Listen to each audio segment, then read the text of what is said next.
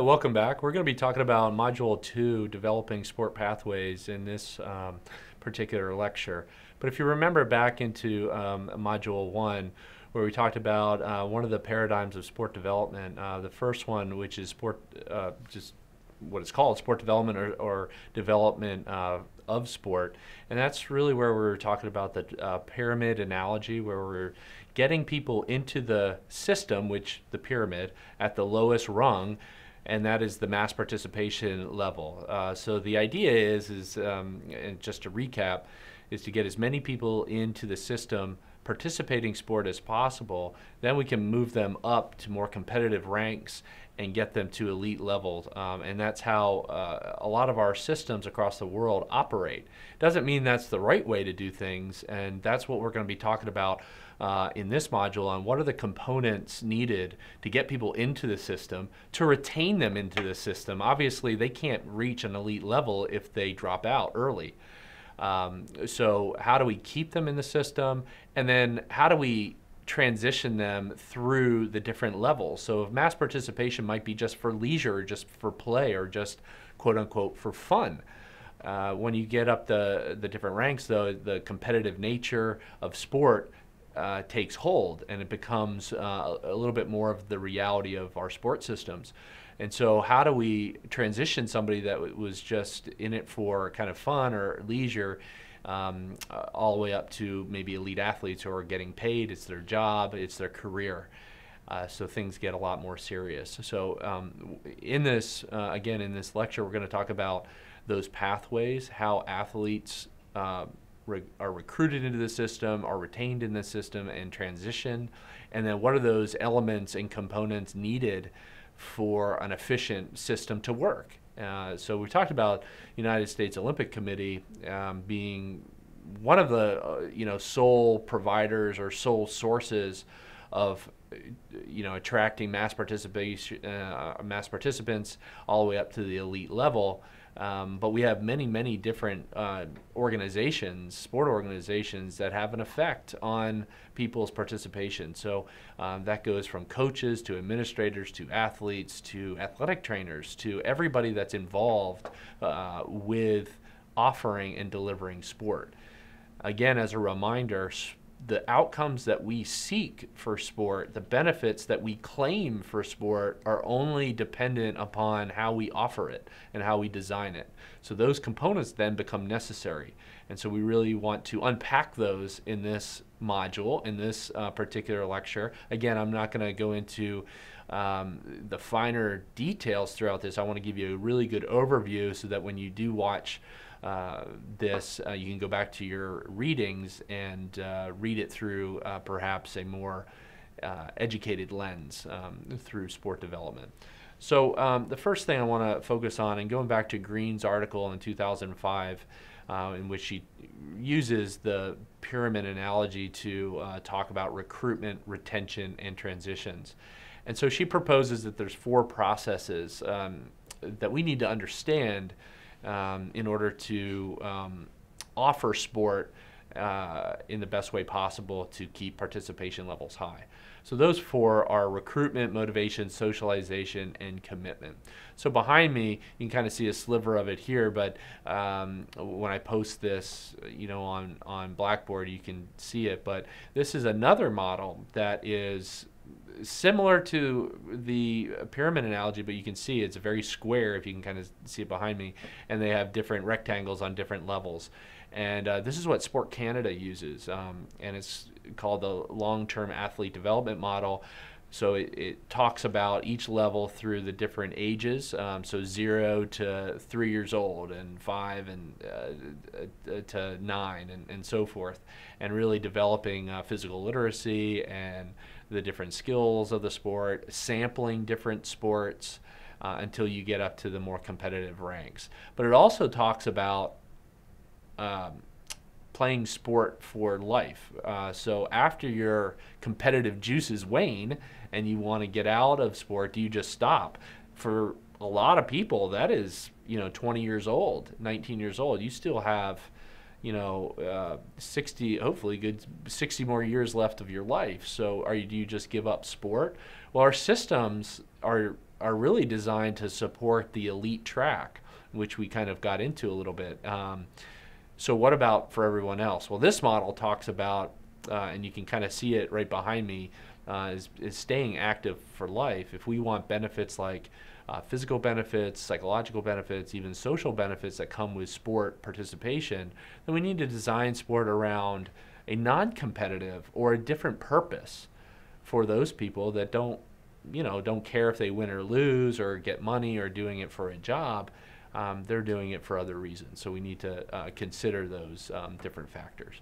So first one for recruiting or attracting participants into kind of the sport participation pyramid or analogy is Green talks about sponsors. This is really just significant others in people's lives. So you talk about family members, friends, even organizations or teachers, administrators, even website now with the onset of the explosion of social media and YouTube and all kinds of different things that you can get on social media.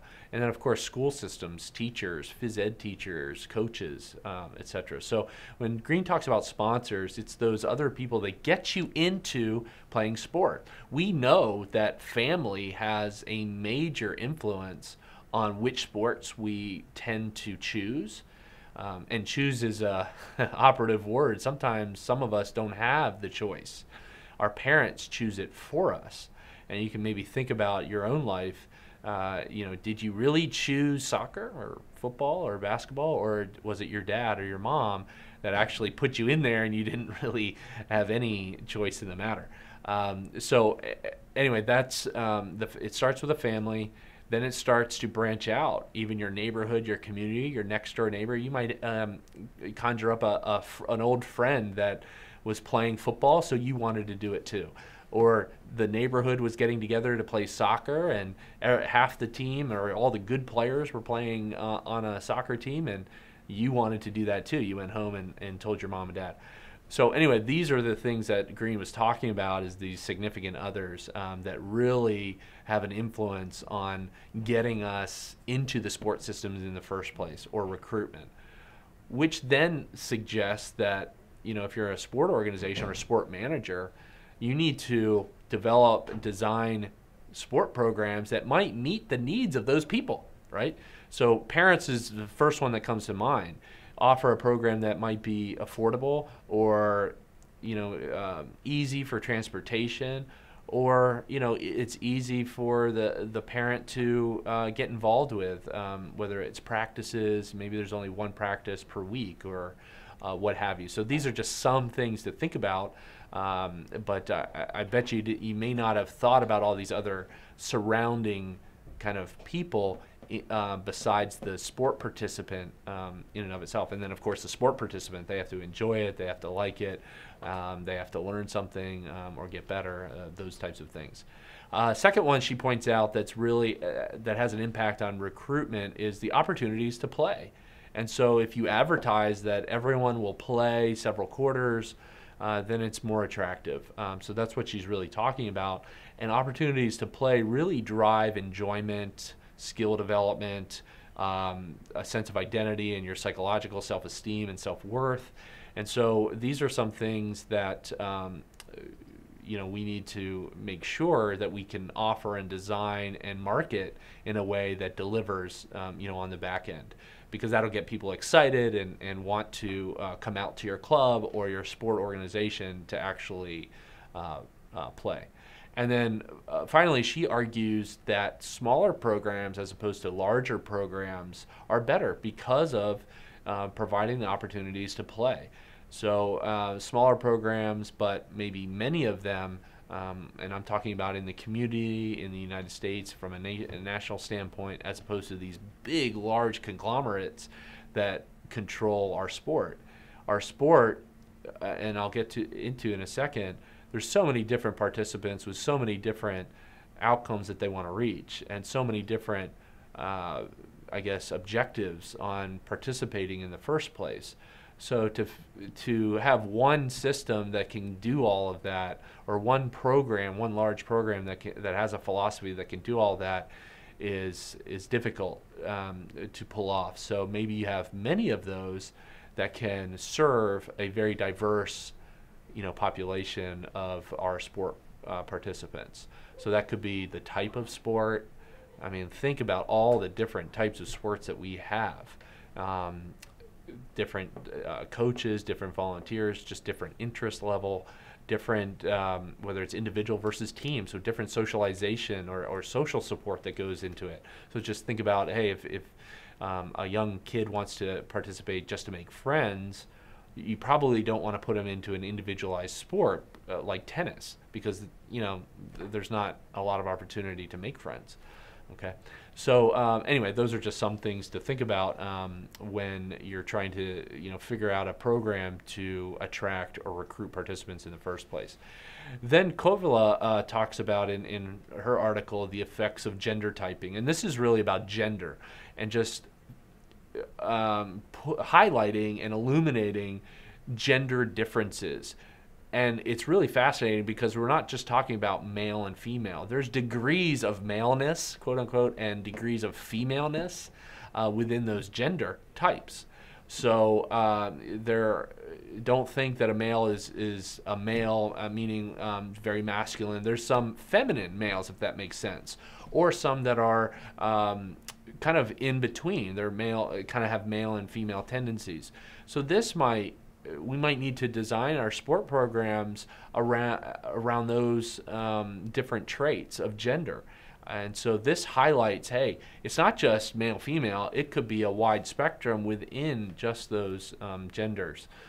So that comes with different interests, different identities, different self-esteem, different maybe physical or biological or physiological, I should say, attributes. So it's just highlighting, hey, gender is not just very simplistic. It could be very intricate and nuanced. So it's really bringing that to life. And then DePero et al.'s article talks about age as a determining factor and influence. So we wouldn't offer, so they don't really say this in there, but this is me kind of speaking through this article. It just highlights differences in ages. So an older Italian, which this is what this article talks about, underlies or illuminates the differences of motivation for those older athletes. And in their study, extrinsic motivation or benefits or rewards or some sort of tangible outcome was needed for them to participate in in a sport. So they wanted something out of it. They didn't want to waste their time or money or resources, okay, as opposed to maybe intrinsic motivation. You're just doing it for the love of the game, okay? And so what this suggests is that when I'm developing a sport for older adults, then I need to take that into consideration.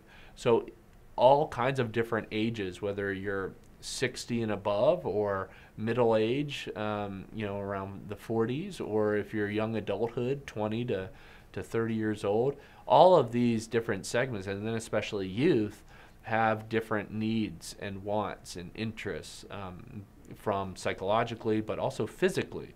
When we get older, our bodies do break down. This is a biological fact.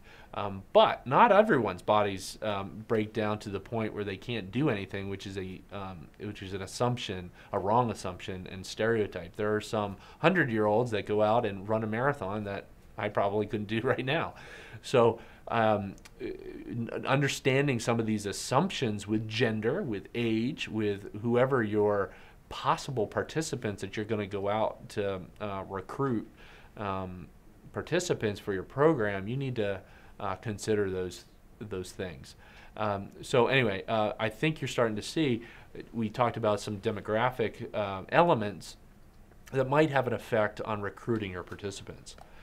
And then Kay really gets into kind of this family influence on sport participation, but she goes a step further than what I kind of highlighted earlier. She talks about resources and social class. So as you can imagine, if you have a little bit more money, household income coming in into your family, you might have a little bit more options on maybe expensive sports like golf or even ice hockey. Ice hockey has a lot of equipment that you have to buy just to participate. Golf, of course, the equipment, but then the membership fees to some of these exclusive clubs, or just the green fees for public golf courses. So you have to do that, and in order to improve your game, you have to pay for that. And then ice hockey down here, maybe in Texas or a warm climate, is a lot more difficult to find an ice rink than up in Minnesota or, of course, Canada, where they're everywhere. So what I'm getting at is just transportation. So here in Houston, you might have to go to the Galleria or some other places that there's limited amount of space for ice rinks. So that might be a 30, 40-minute commute, maybe even an hour commute to get there just for one way. And so that puts a strain on not only gas resources, but your car and, of course, scheduling during the day. So this is what I'm talking about, resources, not just financial, but time is a resource, and some other things within the family that you might have to, decipher. So the family is not just a parent influencing them, saying this is what you're going to do, as far as their sport choices are concerned, but they might have some limitations as far as their resources in order to allow their kids to participate in the first place. But Kay's article definitely kind of highlights the fact that the primary socializer of a sport participant, especially youth, is that family structure. So behind me, you can kind of see just some of the factors that affect recruitment. This is not an exhaustive list. It's just to kind of whet your appetite a little bit. I want you to understand that this idea of recruitment, there's other things that actually branch off of recruitment. So you have, family and friends that we talked about, or sponsors, opportunities, participate, enjoyment, those types of things.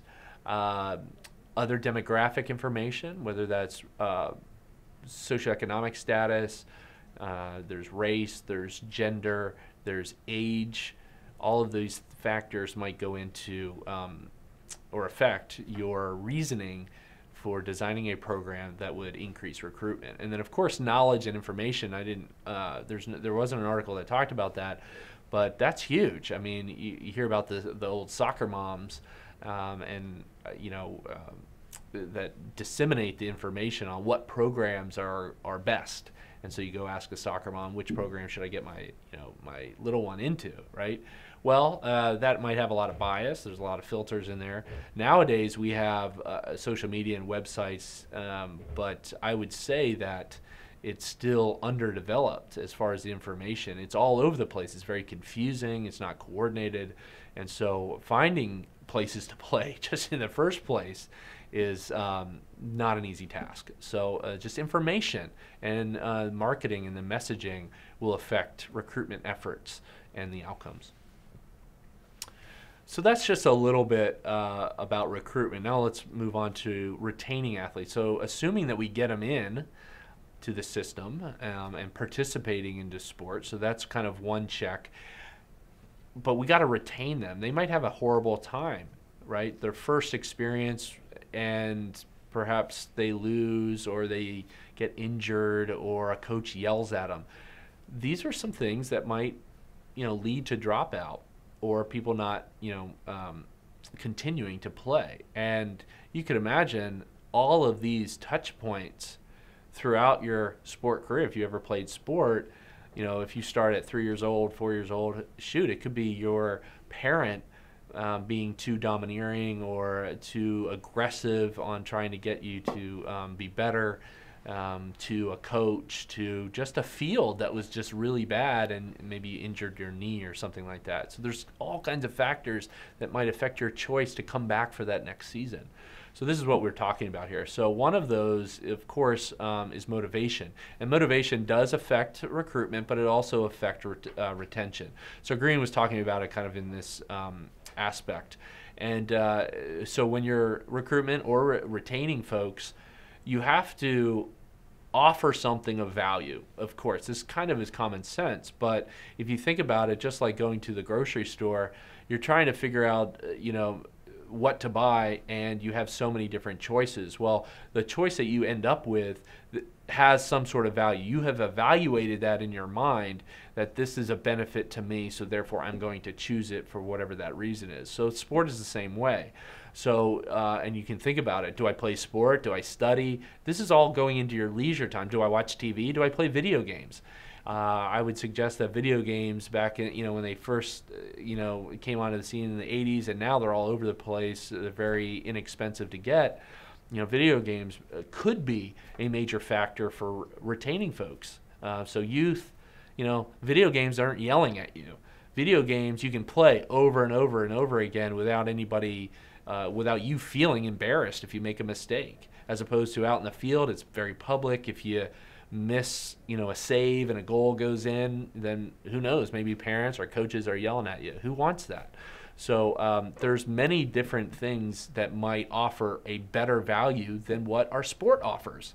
And so we need to be cognizant of that. So think about the things that sport may offer of value: joy, satisfaction, of course, a feeling, a sense of belonging with friends, your obviously physical health, to maybe lose a few pounds, or to just have a good heart rate, standing heart rate. Of course, self-esteem, and then of skill development. Nobody really wants to stay at a point where they're really bad at something. I mean, that's the whole point, is to progress and to improve. And so if you can see those outcomes, then maybe you'll have a better time of retaining your athletes into the system. All different kinds of participants play sports. So there's all kinds of varying motivations and varying values that people place on their experience. Experience is very intangible and subjective. So this is why it's really difficult to get at. So there's no one right way, there's no wrong way, but we do have research that would suggest, trends and themes in which we need to design our sport around, which is our family, limiting the costs, limiting the psychic costs, which are like transportation or traffic or just the difficulties of participating in the first place. Coaches, we have research that suggests that the better the coaching, the better the experience of the players, so they might be retained from that. So there's all kinds of different things that have that.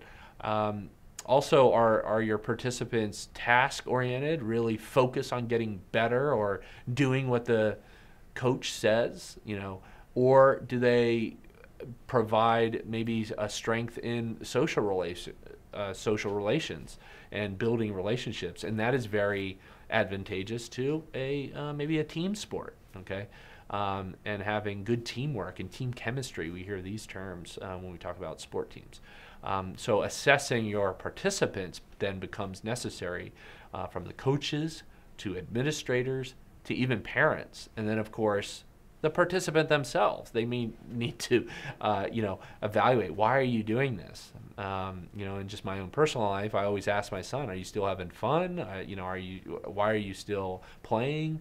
Is this something you enjoy? Is this something you want to still continue? Okay. And then another construct that Green talks about is socialization. So when you're particularly in a team sport, but this is not limited to just team sports like basketball or soccer or football or some of those. This could be an individual sport. Socialization is just with other people and how you relate to other people. So participants' expectations, perceptions, subjective value assessments all come into play via the process of socialization. And that's really just exchanging norms, beliefs, behaviors, perceptions, communication with other people in relationships. So interpersonal relationships, even your interpersonal communication comes into play. Group communication, more than just two people at play. So all of these count as the process of socialization. And through this, subcultures develop, or you can call them cliques, but subcultures is really the objective term. Cliques maybe have a negative connotation. So subcultures are basically, if you have a team of 10, but you have a group of 3 or 4 people that are really tight, and they start, exchanging different, handshakes or different mannerisms or different words to describe a phenomenon that they're experiencing, that starts to develop a culture within itself. So you can think about this, whether it's a huge team like football, as in the NFL, it's 53 people. On high schools, it's up to over 100, over 100 people. And so you can imagine that there could be a tight group of friends, whether that's the first team defense or the first team offense or the scout team or the defensive backs or the linebackers. I mean, you start to develop some of these subcultures. So that could be very helpful, or it could be very hurtful. Think about hazing and things that are negative experiences that might develop because of a subculture of a team. And we've seen this, really bad things happening because a culture was developed. It was it transcended different years of teams, and it's passed down to different levels or age groups. So the seniors pass it down to the juniors pass it down, and so forth, if I'm talking about high school. And so hazing's been a real big problem, and people drop out, lawsuits, there's a lot of legal ramifications. So some teams, like football teams in high school, have lost their entire season. Well, that doesn't really do very good for retaining athletes, right? They're kicked out. And then the next year, do you think a parent wants to put their child in there? It affects recruitment. So these things are independent of one another. And then we're talking about commitment is kind of that last, processes, if you will, that Green talks about. But this correlates with enjoyment. You're not going to stay committed with something if you don't, first of all, find value in it, but if you don't find enjoyment. And so this really lends itself to opportunities for involvement. So enjoyment and opportunities of involvement really go hand in hand and underlie commitment levels in our sport environment. Social support and potential for success. Social support is, positive reinforcement from coaches, from players, players that you play with, parents, administrators, all of these things. If you let in a goal, is everyone yelling at you? That wouldn't be positive social support. So these are some things that we have uncovered in our research that would lend to greater commitment, positive social support. And then goals and expectations need to be managed. So you can't provide a really good marketing tool or marketing message and then not deliver on it on the back end. So you're inflating expectations, you're manufacturing expectations, and then you got to make sure you deliver on those. Otherwise, people won't come back. They'll think you're actually lying to them or misrepresenting what the sport program's all about. So that's what we're talking about in expectations need to be managed. And then goals for the different participants. Have them set goals, what to achieve through the year. Have team goals, have individual goals. These may all affect somebody's commitment level. So Coakley talks about this in his article. If we don't really understand what the factors about retaining folks, then it'll lead to athlete dropout or burnout. And he talks specifically about burnout, and this is dependent upon someone's identity to the sport itself, and to them, psychological identity, their role identity, their social identity, and then control issues. Do I have the sense of control of my decisions when I'm playing in sport, or is it the coach making all those decisions for me, and I have no volition and I have no independence when I'm playing? And so you have to feel like you have control over your own destiny. Otherwise, it'll lead to burnout. People are just tired of it, psychologically, mentally tired of playing, and so they discontinue their sport participation. Social and so Coakley really talks about this in a it's not the athlete's problem, which sometimes the athlete has been victimized and stigmatized as athlete burnout. It's their problem. It's not their problem, what Coakley argues, and I tend to agree with him. It's a social systemic problem, organizational problem, because they're the ones that are controlling the components of the sport design. And so if coaches are not being trained and managed appropriately or disciplined appropriately on the behaviors that we know lead to people maintaining their commitment or participants maintaining their commitment, then maybe they shouldn't be a part of the system or the program. Administrators creating policies and procedures that would allow a good, fair, enjoyable sport participation environment. So there's a lot of these different factors that not only society but the organization in which the sport is being offered does have a major impact on. And Wall and Cote go a step further and talk about what leads to athlete burnout is deliberate practice, which basically says off ice or off the field training. So weightlifting and running sprints, the real like training regimens that you might see at a pro level is starting to inch its way all the way down to, even 7-year-olds are lifting weights at that age when we know physically and physiologically that's not a good thing for their body long term. So anyway, they talk about deliberate practice. The earlier that you start these training, these off the field training, hardcore training, it leads to quicker burnout and less time to play the sport. And so that's something that their research article talks about in ice hockey up in Canada. So these are just some of the factors that affect retention, motivation, socialization, and commitment. But this is not an exhaustive list. This is just some of the ones that Green had pointed out that you need to kind of dive into and unpack. What are those elements and components? If I'm designing a new sport, what do I need to consider if my goal is to retain the participants in my sports system? And so we have hopefully, you see that we have control over that as sport managers. And so it's a great responsibility for us. The last kind of component is once we retain them, we have to transition them successfully through the different levels of sport. So you might be just starting out, no experience. So you might have to really take it easy on the different skills. It has to be something that is maybe not as not competitive at all. And then as you move up the levels, people's purpose and mission and objectives about their sport participation may change to be a little bit more competitive. So it just depends on what type of league you're in and what type of sport you're offering and the philosophy that might affect transitions and going up the system, meaning a more competitive level and up in age, or out of the system. How do you transition athletes out of the system so that they may want to take a break from sport, but they want to come back to it maybe 10 years later? So we don't want to, make anybody dislike it so bad that it's a tragic part of their life that they would never want to play sport ever again.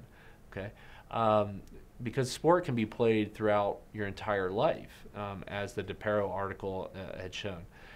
So there's upward advancement. There's lateral advancement, so going to different maybe competitive leagues but staying in the same level. Out of the system entirely, into the system, meaning recruiting people for the first time.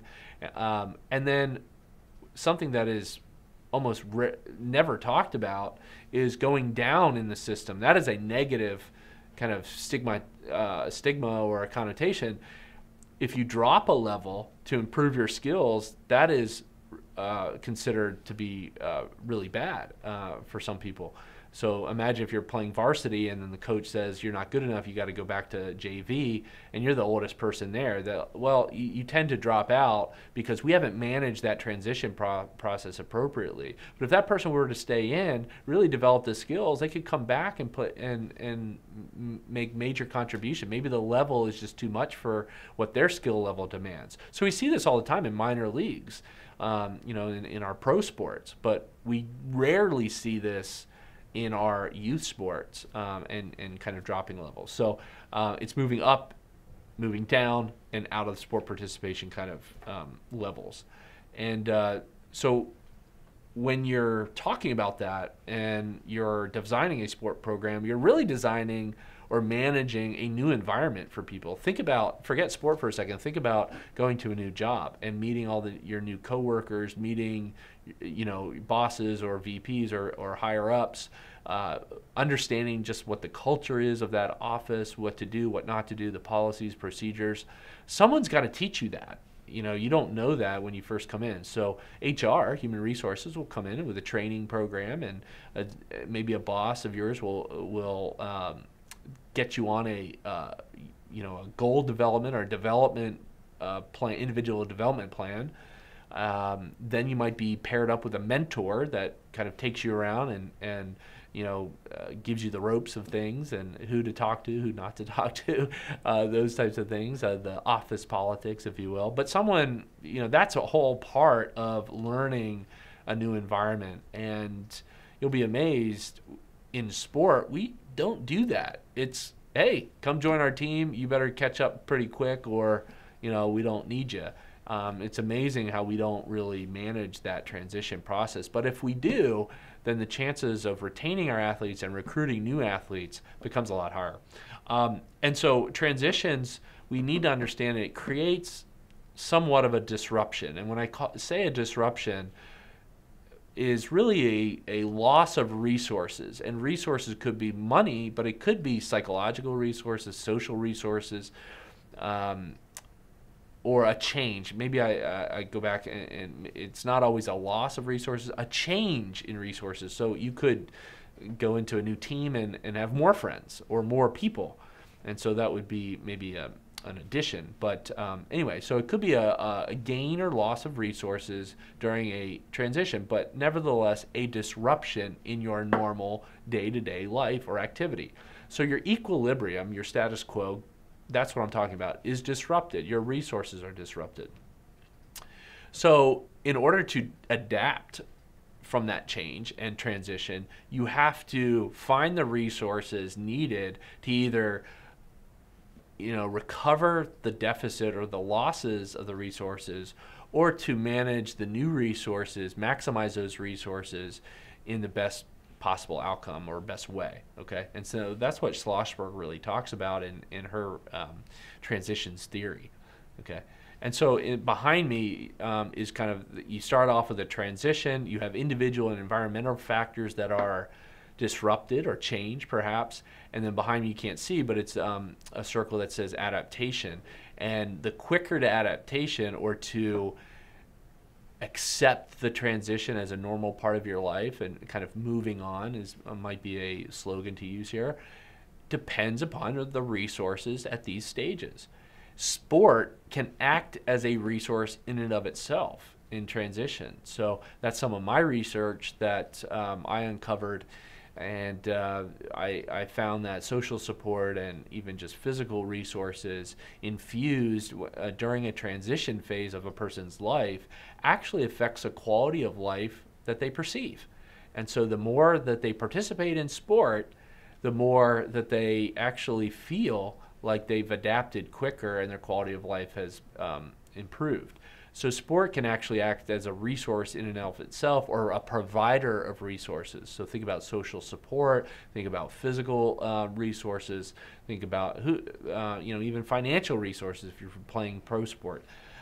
So anyway, so think about that when you're thinking about transitions or changes in your sport participation, and how can we manage the transition itself? How can we you know, develop, design, infuse this transition period with the resources necessary for people to overcome it quickly, so that they keep participating, they talk about it with their friends, so that their friends then want to play, and it affects recruitment. So all these things, all these factors really do affect one another.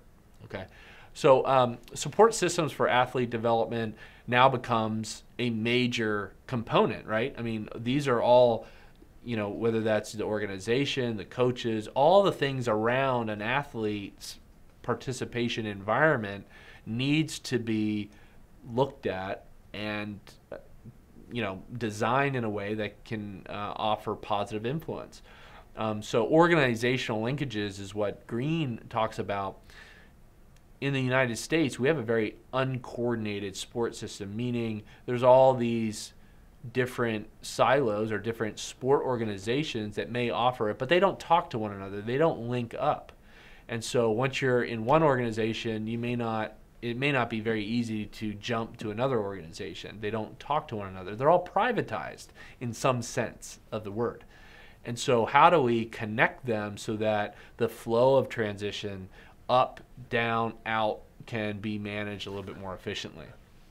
And then just to reiterate, the whole development process hinges upon transitions and changes and adaptation to those changes.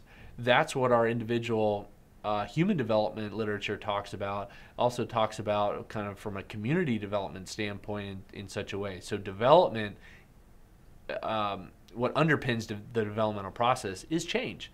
And if you can't resolve the change, if you can't adapt from the change, then you can't positively develop, or you might develop negatively. You might actually go down. So that's, if we really want to use sport for a developmental purpose, or if we're looking at a developmental system for the sport itself or the athletes within it, then we need to make sure we can manage the transition and changes that people are going to experience appropriately. So resources are needed. I'm talking about social support, so micro or at the interpersonal level, as well as kind of the bigger level, institutional support, macro or organizational level. So just think about, if you don't have a facility to offer basketball, then there's not going to be many basketball players, okay? So think about the facilities. The school systems have a major stake into this and provide resources for our participation and participants. Individual factors and characteristics and traits. We talked about age, gender, social economic class, just your psychological state, self-esteem, your motivation, and what you kind of value. All might be different, and those are factors that we need to consider if we're going to provide resources needed for people to overcome transitions and changes. And then the nature of the transition itself. How do people perceive the transition? If someone blows out their knee walking to work, that might be and they have health care, they have a wife to take care of them, or a best friend or a family, and they have all these resources around them. Well, that knee injury then becomes, or an understanding boss, those resources really become helpful to overcoming, maybe something that's pretty traumatic for somebody. But take away all those away. The same injury, a knee injury, and nobody helps them financially, or just say, hey, you'll get back, or a coach or a athletic trainer or a physical therapist to help them overcome the physiological limitations of the injury. So all of these things might affect someone's perception of a change in their life.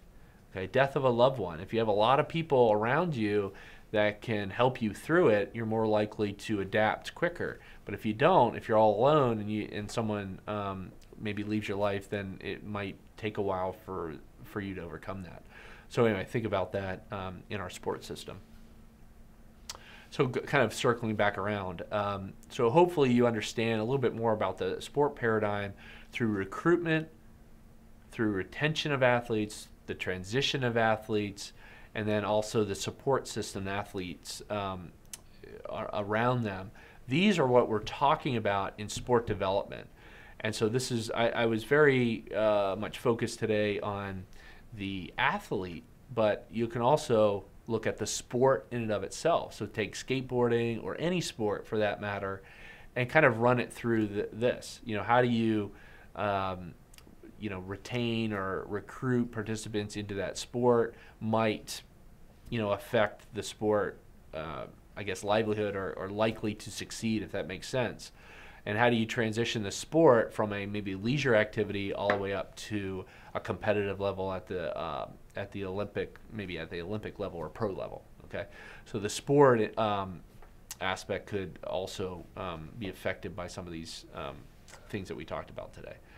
So hopefully that was some good insight on Module 2 about sport development or development of sport. remember that the pyramid model, again, you can't really see that behind me, but is just an analogy. It doesn't have to be that way. Sport Canada doesn't look that way. I mean, it's similar, but it has some differences. So start thinking about, what does a sport system look like when you start to combine or to really unpack all the components and elements needed for successful recruitment, retention, and transition of our athletes. Hopefully you enjoyed it. If you have any questions, please email me, call me, and I'll be glad to go a little bit further. Thank you.